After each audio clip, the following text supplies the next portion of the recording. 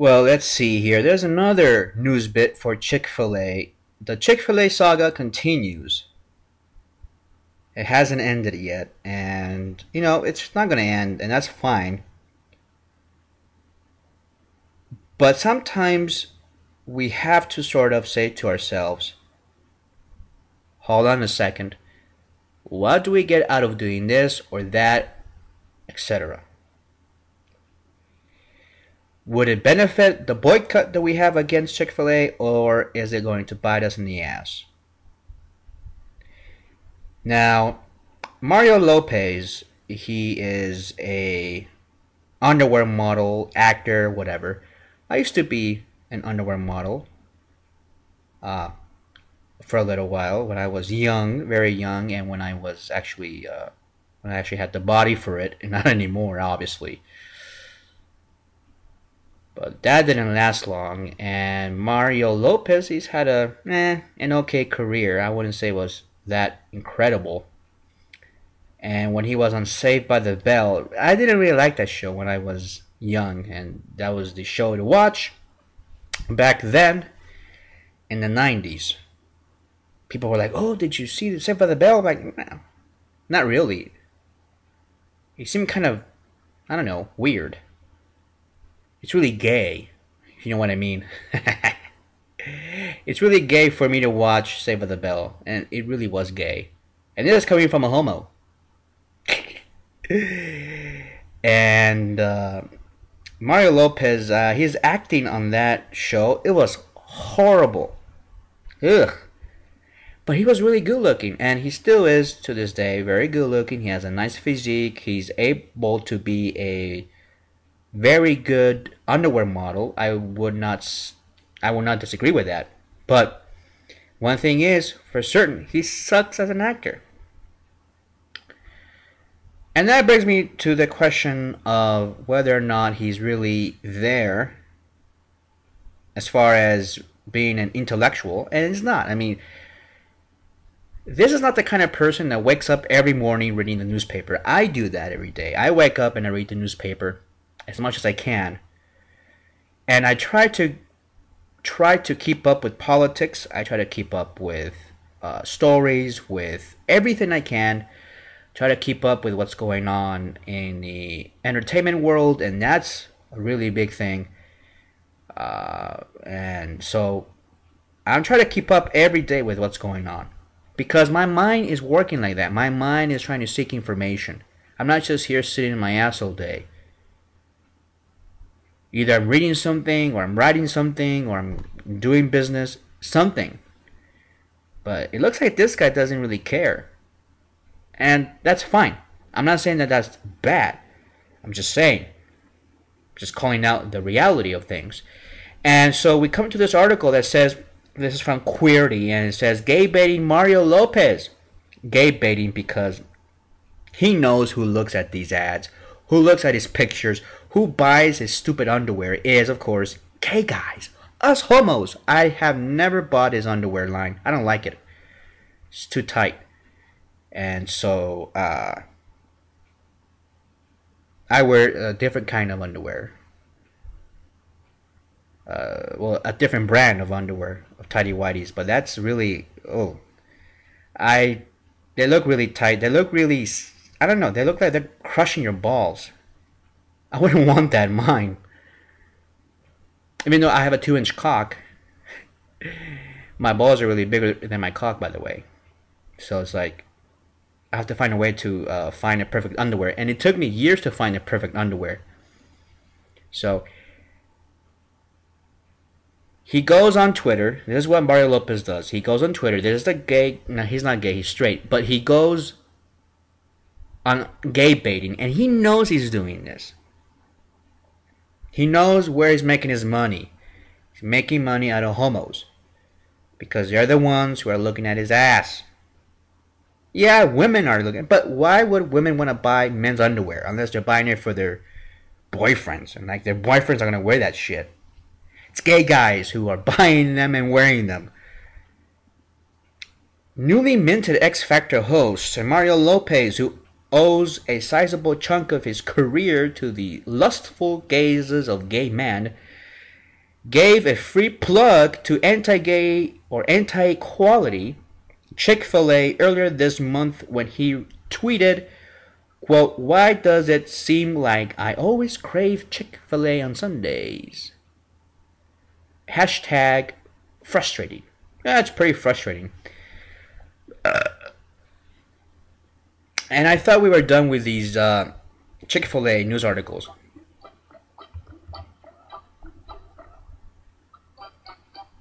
But I guess we're not done.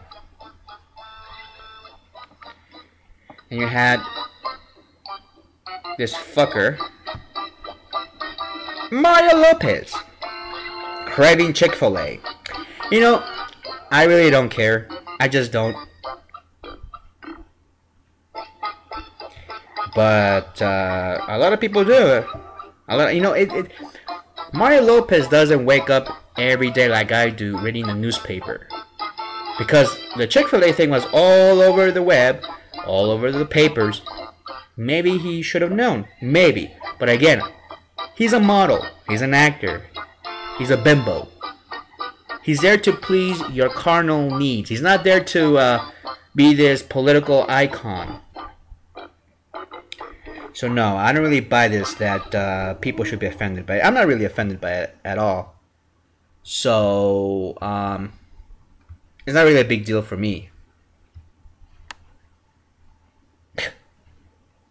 Chick-fil-A.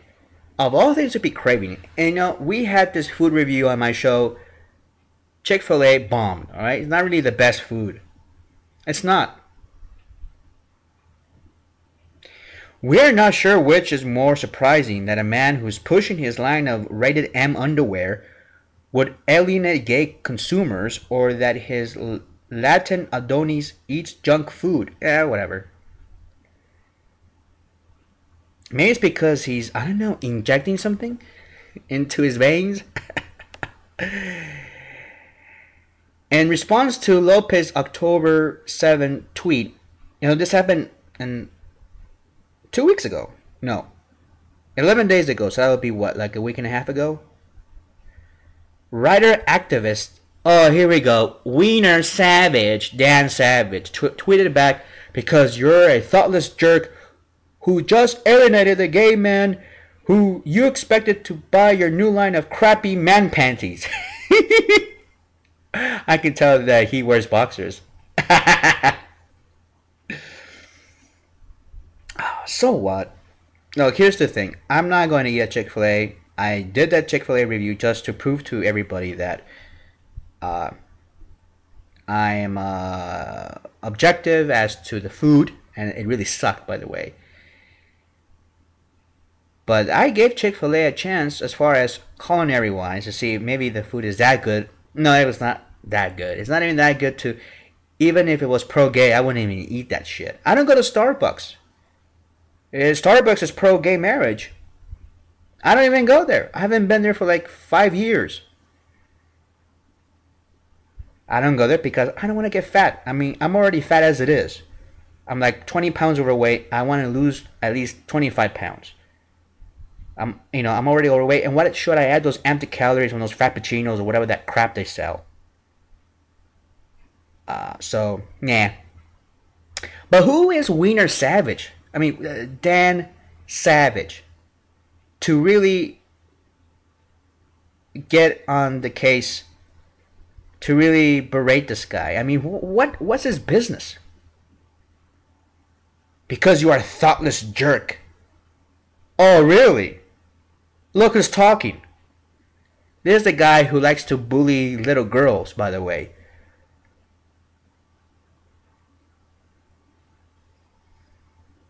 You know, I would never start an anti-bullying campaign. I won't. Because I know that will be so hypocritical of me. Because you know of what I say, what I do on this show. So the last person to be doing any of these anti-bullying campaigns is somebody that can basically ruin the whole campaign by going on the internet and saying the things. Look, I say many controversial things on Twitter. I say a lot of things. I call out many people. I call them names. That's my nature. Some people may not like it. Oh, well, too bad. And what Wiener Savage should do is just be honest with himself and say, look, I'm a bully as well. And stop with this whole stupid "it gets better" campaign. He's only doing it for the glamour and the awards. That's what it is. He's getting Emmy awards and all this shit. GLAAD awards. And, oh yeah, look at this. I'm saving lives. No, you're not, you stupid jerk. You fucking fraud.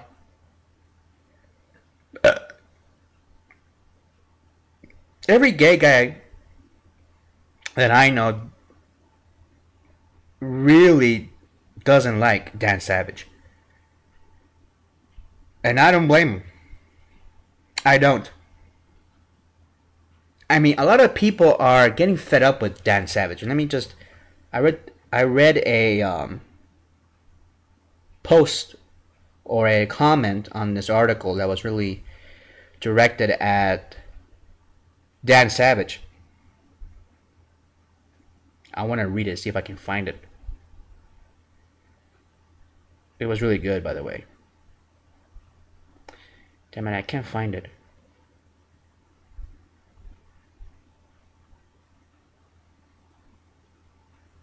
Oh, God.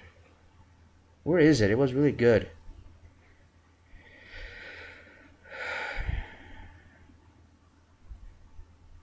Well, I can't find it, but there was a comment in here that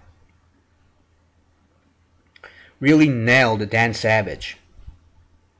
And the thing is, Dan Savage is not realizing that a lot of gay people, a lot of gay guys, in particular gay guys, we're getting fed up with this shit.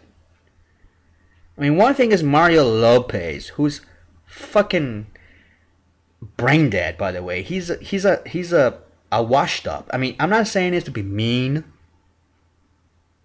All right, I respect him. I think he's very good looking. I think he's. I would definitely suck his cock if I was a little bit drunk. But here's the thing. He's not a good actor. He's not really a good talent. And his only talent is to wear underwear. That's pretty okay. Believe me, that's pretty okay. I mean, he's really making it in that area. But we should not expect people like that to know the intricacies and the politics and the problems that we are facing. At least the political problems with a particular company like Chick-fil-A who has donated money. Now, here's the thing. Mario Lopez has to understand why Chick-fil-A is anti-gay, so we have to explain it to this pumpkin head. Now, of course, I'm trying to be nice. I'm not trying to, diss Mario Lopez or disrespect him. But I'm just saying, he's a pumpkin head. Nothing bad with that. It's just that he's not, Washington Post or New York Times material. He's not Chris Kluwe, that football player from the Vikings. That guy reads the paper every day. He reads blogs every day. He knows what he's talking about. This guy, what the fuck does he know? He knows shit. I mean, I've seen all these interviews of Mario Lopez. I mean, he just sits there, talks about his cock all day. And that's fine. I don't care. Sometimes I can talk about my cock on this show, but at least know many diverse subjects. Know that your intellectual capacity is really, really high. And for Mario Lopez, I don't think it's that high. I'm sorry. I don't want to offend anybody or Mario Lopez. I think he's a very nice guy. I think he's very super attractive. I will definitely suck his cock after 2 or 3 drinks. I will definitely do that. But I will not marry Mario Lopez. No way. Because he's not really my material. And the thing is that because I like somebody that's a little bit more challenging mentally. Not mentally challenged, but I'm saying intellectually more challenging for, to challenge themselves intellectually, to know things, to know what's going on, know politics. Not just politics, but know, history, know art, know stuff like that, to be cultured. And that's what I like to see in attractive guys. Just like many straight men would like to see attractive... I don't think that's really True. Straight men don't care what these fucking bimbos say. They don't want to fuck them. And that's fine. And you know what? I don't think he's going to lose anybody. Mario Lopez. But the thing you have to understand is that Mario Lopez doesn't wake up every day to listen to see what's on the gay report. You know, he's not doing that. But he knows that gay men, and probably closeted gay men, and even straight men are looking at this shit.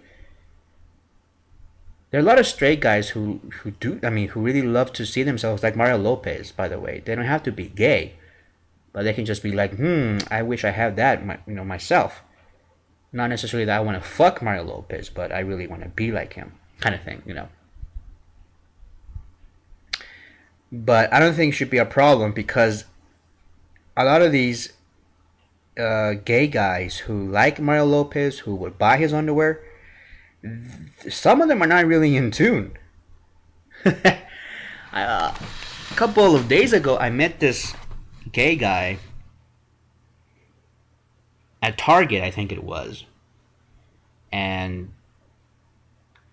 I met him. I think he referred to my show or something like that, or I think it was my blog he was referring to. He read my blog and he recognized me. He said, "Hey, you're Jose Soto, blah, blah, blah." He's like, "Yeah, we talked for about 10 minutes. He read my blog, but he's never heard about the Chick-fil-A fiasco. And that was pretty weird. And then one of my gay neighbors, who is very young, by the way, he's about 16 years old, and he lives about a block away from me. He visited me about 2 days ago. Came down the street. He was going to the mail to get his mail, and we talked and we chatted for a while. He's gay. He already told me about that. And we were talking about something. Chicken came up, and then I said, "Oh, like Chick-fil-A." And he's like, "Well, what about Chick-fil-A?" I'm like, "Didn't you know?" And there are gay guys out there that don't know about Chick-fil-A. And we expect Mario Lopez to release. I don't know. But at least it didn't happen on Appreciation Day, right? Like that Broadway star who works with a bunch of gay guys. And all these gay guys, they're in the know. They talk about Chick-fil-A all the time. And Broadway. And I heard that they're trying to make a play about Chick-fil-A. Is that really true? I don't know. I heard about that. There's some guys that are trying to put this together. Trying to do a musical or something like that. Chick musical. Chick-fil-A. Chick-fil-A musical. Starring Victoria Jackson. Oh, that would be hilarious.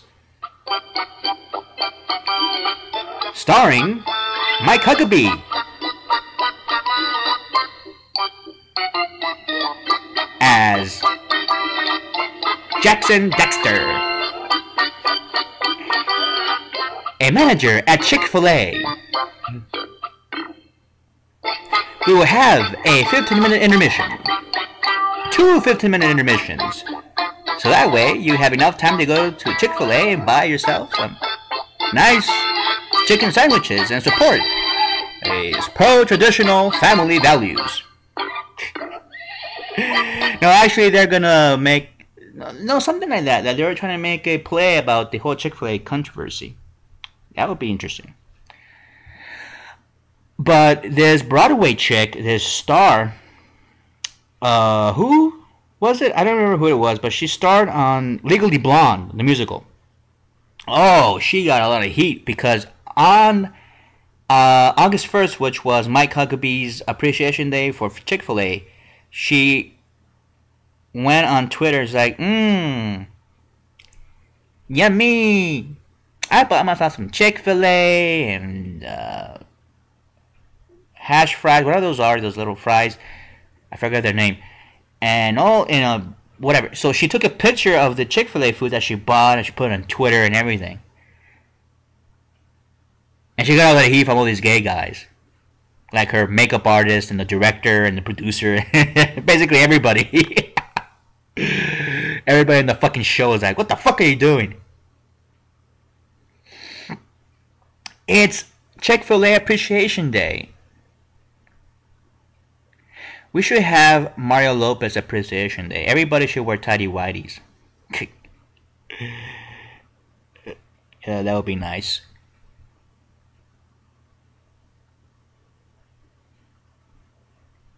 So there are people who are having a problem with this. It shouldn't be a problem. In fact, all these gay guys who buy the shit, buy his tidy whities, they're not going to make this into a big deal. They're still going to buy his shit, and they're still going to appreciate him for his physique, and that he's attractive and all that shit.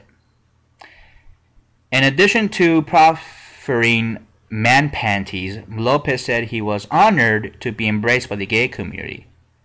In an interview with The Advocate, and auctioned himself off for a dream date at the GLAAD Media Awards in June. So, well, you can argue, Jose, he's involved in the gay community, he should know. I'm like, well, like I said, they're gay guys who don't even know about the Chick-fil-A controversy. And I was surprised that gay guy who read my blog didn't know about that. Or was it? I don't know what he read, but I think, yeah, it was my blog. I don't think it was my other blog. I have another blog that is going to come out really soon that it's in the testing stage. But I don't think he read that one. I have a really bad memory when it comes to actual conversations. I just remember people's faces and their names. Well, this guy was kind of cute though. The guy at Target, he was really cute. I would have banged him in the restroom, but I was out of time. Anyway, so there it is. Mario Lopez, he craves Chick-fil-A, and people crave his ass. Great.